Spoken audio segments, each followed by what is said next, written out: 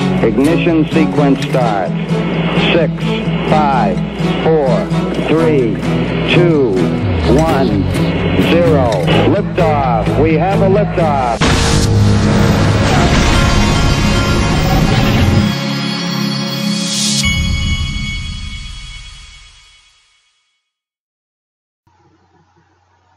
Hey everybody, this is the Digital Asset Investor, and this morning I'm going to tell you about one of my greatest pet peeves in the world, and that is dealing with government agencies, whether it's going to get a driver's license or going to renew a car tag.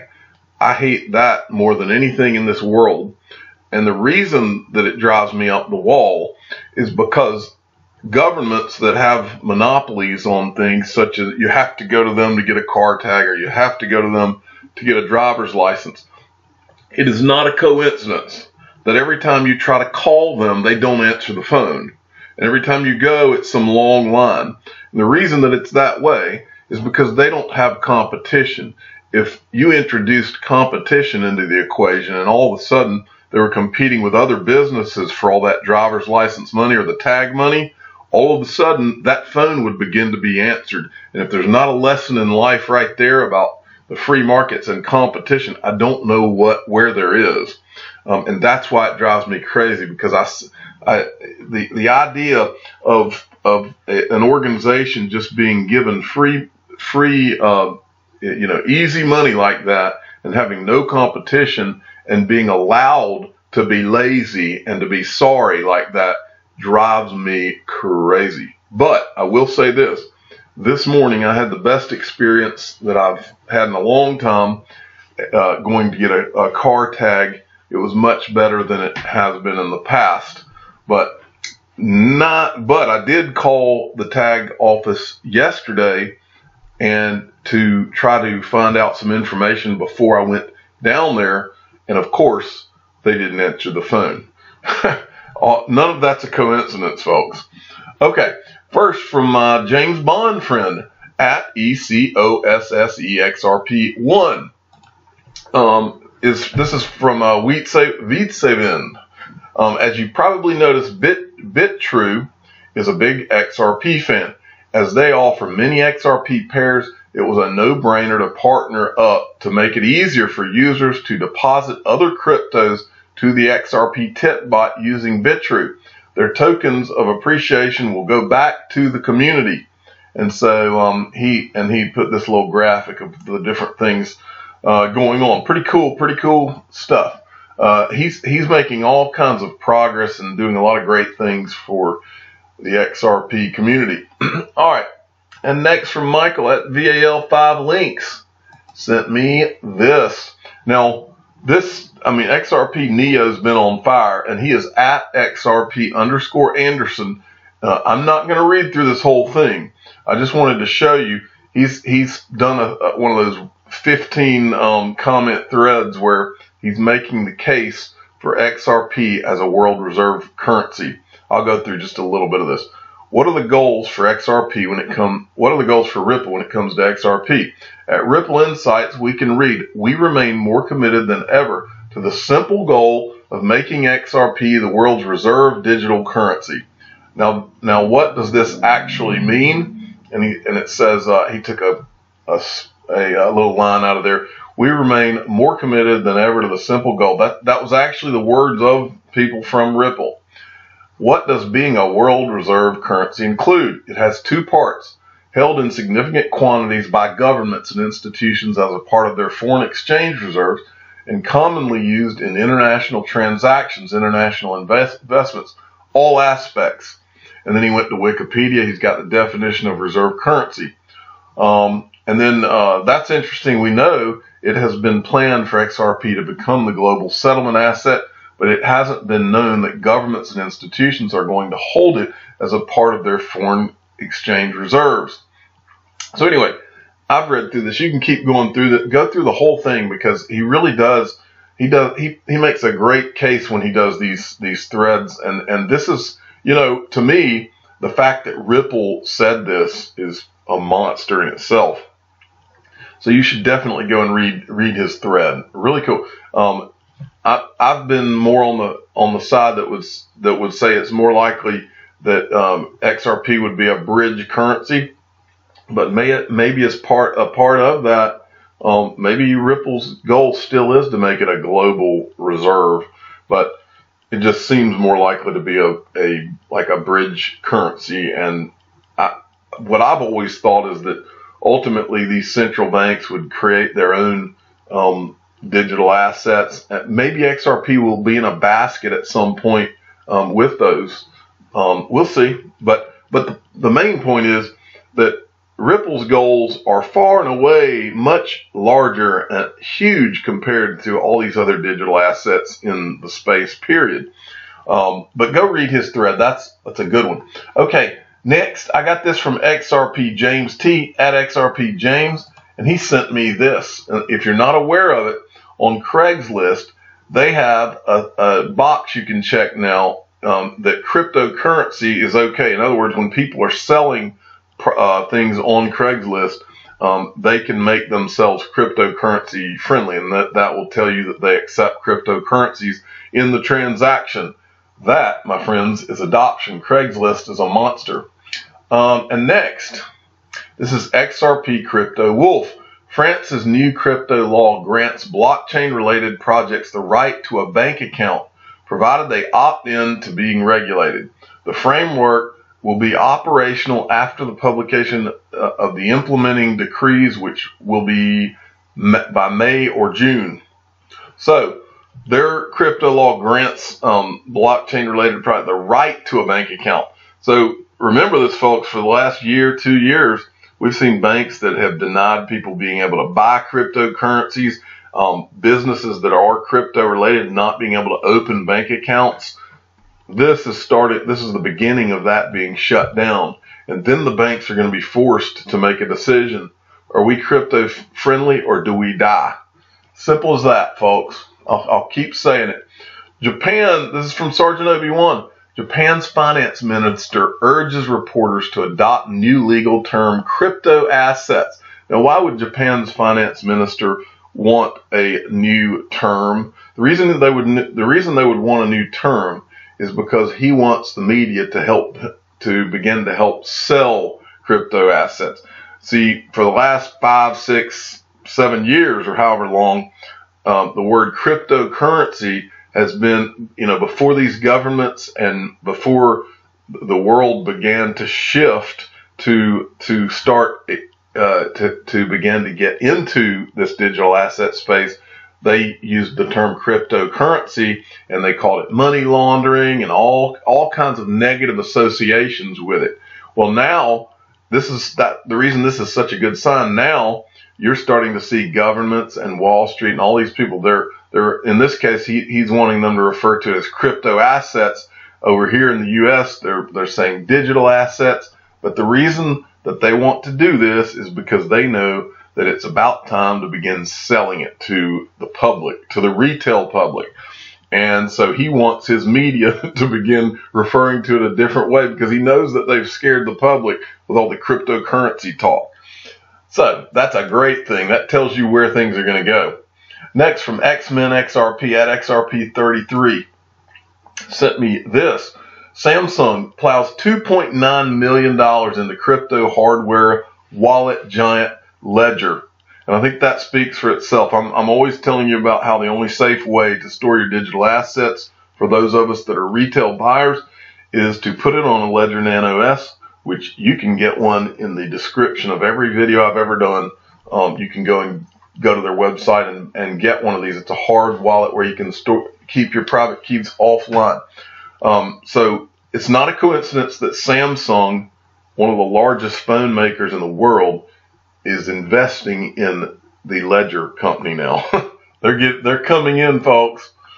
And then, okay, what I'm about to show you, I have seen a ton of negativity. I've seen a lot of XRP FUD over the last couple of days. I've seen a lot of people that have been in the XRP space, and I've seen a lot of them going negative because, these other digital assets have been moving while XRP's been sitting still. Well, Leonidas put up something really good today that puts all of this in perspective. You need to definitely give him a follow at Leo, HADJILOIZOU. This guy knocks it out of the park on a consistent basis. This is one of my favorite tweets he's done in the last year. And there's two pieces of information in here that you need to see. I'm asked often, oh, well, how can you be so positive about XRP? Why are you always so optimistic about this? That's not, that just sounds like you're just too optimistic. I hear that kind of mess all the time. Well, there's 3 or 4 core reasons that I'm so optimistic.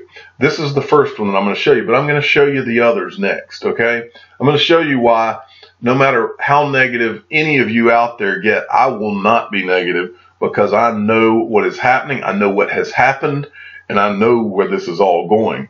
And it's all right there in your face. It's right in front of you to see if you want to see it. Now you can go negative. If you do, instead of selling, I recommend that you store your digital assets safely on a Ledger Nano S, and then you just get out of this. Don't sell, put it on your Ledger, make sure your digital assets are safe, put them away, and go off and don't look at all of this anymore. But one thing that drives me crazy is these people who they can't deal with all of this, and instead of just doing what I just said, which is put your digital assets, I told people here on this channel, I did this myself in 2015 to up to 2016. I put mine away and forgot all about them. I thought I was wrong at the time. Now I know I'm not wrong. But at the time I thought, okay, well maybe I was wrong about this thing. But what I'm about to show you is all the reasons that I now know I'm not wrong, and all this negativity. If you get negative, don't try to spoil the positivity in this community. Just put yours on a ledger and disappear for a while. That's okay. But all these people that try to spread poison, I don't understand it. I see people come in here that haven't been in the community for a while, which is fine. But don't come in here just to dribble your negativity on the community. That doesn't serve any purpose other than just being nasty. That doesn't do anything for you or anybody else. But let me show you why I don't ever go negative and won't go negative, because I know what's coming. I don't care what anybody says. It's so in your face obvious. First, from Leonidas, someone had asked him to show the yearly lows of XRP. I want you to look at this, and the reason that I'm in a position to talk about this is because I was there in 2013. I was there. I've been here for all of this. Look at the yearly lows of XRP from 2013 to 2018. Okay? That's the first thing I wanted to show you. The next thing that I wanted to show you is this, further in his this tweet. XRP historic highs and lows. And I want you to look at that. And I want you to look at the percentage differences in this as well. Okay? I want you to just take a hard look at what all has happened over the course of this time period. Okay? And if you really let all of this sink in and you really look at this picture, and now what I'm about to show you against the backdrop of what you just saw, okay? Now, what's significant about this when I'm looking at it is I know what was going on back then. I know what was going on back then and then and then and then. I know what was going on then versus what's going on now in this, not just for XRP, yes, for XRP and Ripple specifically, but also for the digital asset space overall. And this is why I never go negative, because there's not a reason to. Here is the first reason. This is from XRPist at @A_Australia22. Let the Ripple team build the infrastructure. They need to grow. And meanwhile, we freaking slowly fill our bags with whales. Don't you guys want to become whales of the future? And yeah, that needs having patience, okay? This, end of 2017, I've said this many times on this channel. This is what 2017 looked like when we went up as high as like $3.84. The things that have been done since that bull run are way, way, way far ahead of where we were back here in 2017. The exchanges that have been added, the things that are going on like Coil and the Tip Bot and Codius and Spring and all of the things that are popping up from the Spring Initiative, not to mention the deals that Ripple has made, the going live with XRP, all of the things that are in the works. Now, just because a lot of those things are not reflected in the price does not mean that they won't. Of course they will. It's just a matter of time. I always say this, but it's not just the things that are happening for XRP and for Ripple that are way, way above and beyond anything you've seen happen in any other digital asset. It's also this from Crypto Utility Guy at Utility Guy 7. Look at this. Now, I've talked about this many times from having been a financial advisor. This is the digital asset space overall. This is called the modern portfolio. At Grayscale Investments, you're beginning to see them sell it, but we already know that Wall Street's coming in. It's everywhere. We've seen it. They've talked about it. The case for allocating to digital assets. We believe digital assets are one of the most exciting investment opportunities of the 21st century. In our research report, we demonstrate why we view digital assets as a new asset class that can enhance strategic asset allocation and help investors build portfolios with higher risk-adjusted returns. New asset classes are rare and powerful because they offer a unique return stream that can diversify a portfolio. This might seem like a simple concept, but few investors truly appreciate the impact this can have on return risk profile of a portfolio and subsequent wealth creation. Now, what I want to show you here is that what they're showing you here is how allocation should be done into digital assets. What I've said since I started this channel is that as a financial advisor, they teach you to when you talk to a client, that you tell the client that based on their risk assessment, usually people that are closer towards retirement will be heavier in things like bonds that pay them an income and are less risky than things like stocks or growth stocks or emerging markets type things like that. Well, what I've said all along is when I first saw this, I told my wife that if this is what I think it is, if digital assets, and at the time we called them cryptocurrencies back in 2013, but I told her if these cryptocurrencies are what I think they are, which is going to be a new asset class, then this will be allocated over time to every portfolio by every financial advisor across the world, whether it's retail or institutional. And if that happens, it is on, folks. It's on. And that's what they're talking about here. And you will see this. This is what you're about to see. They're showing how portfolios will begin to have, and I've always used the term, I've always said that anywhere from 0.5% to say 2% would be allocated to digital assets. This article gives literally they're showing you how this is going to work right here. They're showing, and this is their allocation. They in that 1 to 5% in a portfolio, they would allocate the digital assets across this. So what they're doing is they're giving an example, adding 1% digital assets. And that 1% is, let's say a person has $500,000 and they're heading towards retirement. They got 1% in digital assets. And what they're saying here is that allocation increased the hypothetical simulated cumulative return by 6.9% without materially increasing volatility to improved risk-adjusted returns by 20%. Then they tried adding 3% and they showed what the returns would be. Now, all these financial advisors and these investment firms are going to have to see is some of this type of thing. See some numbers, and trust me, they've already seen the numbers. This is already in the works. The allocation of digital assets, and it will be somewhere between 0.5, I don't know if it'll be as high as 5 on average, but somewhere, I'll go a step further, and I've said this before too, there are literally brochures that are being printed as I talk that are creating allocations of assets. And what this area would be is allocations for these financial advisors' clients. maybe 20% stocks, or 10% bonds, maybe 1 or 2% gold and silver. But you're going to see allocations, maybe 10 or 15% in REITs, which are real estate investment trusts. You're going to see this. This is where the world is about to go. This is the first time a new asset class has happened since 1696, when the Bank of England created bonds. And I think that's the right year. So people ask me, why am I so excited?